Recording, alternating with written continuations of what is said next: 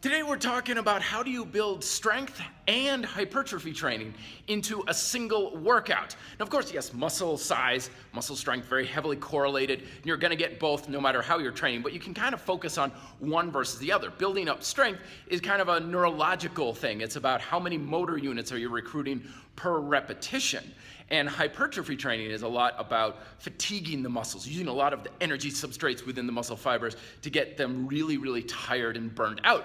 The way I like to look at it is building strength is about how much of your muscle are you using, and building muscle is about how much of your muscles you're using up. Now we can combine this in one workout in a smart way. Number one is of course just warm up, go through your normal warm up and build up to what you would normally do for your strength training, because you're gonna do your strength portion of the workout first. So you take an exercise or a weight that allows you to do low repetitions because it's very high intense, so 3, maybe 5 repetitions or so.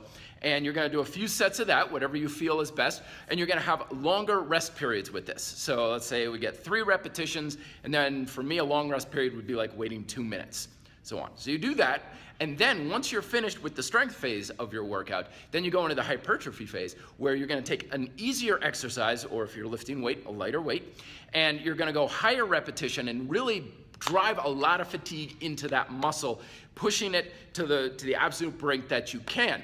From there, you're gonna have a fairly short rest period, maybe 30 seconds, 45 seconds, and then do it again for a second set, again, pushing that muscle really hard. You can kind of drop set it with another exercise, even easier than that further to get more fatigue into the muscle. And again, 1-2 sets are all you're really going to need. You get a lot of fatigue, and at the end of that workout, you'll have both strength stimulus and a stimulus for hypertrophy in the same workout. Questions below. Be fit, live free. Hey, thanks for watching my video. You can check out more information on this related video here, or you can go over here to reddeltaproject.com where I've got free articles, more videos, free podcasts, which is where I put all my best stuff, and opt-in free ebooks because I don't need your email address in order to give you really cool stuff. See you over there.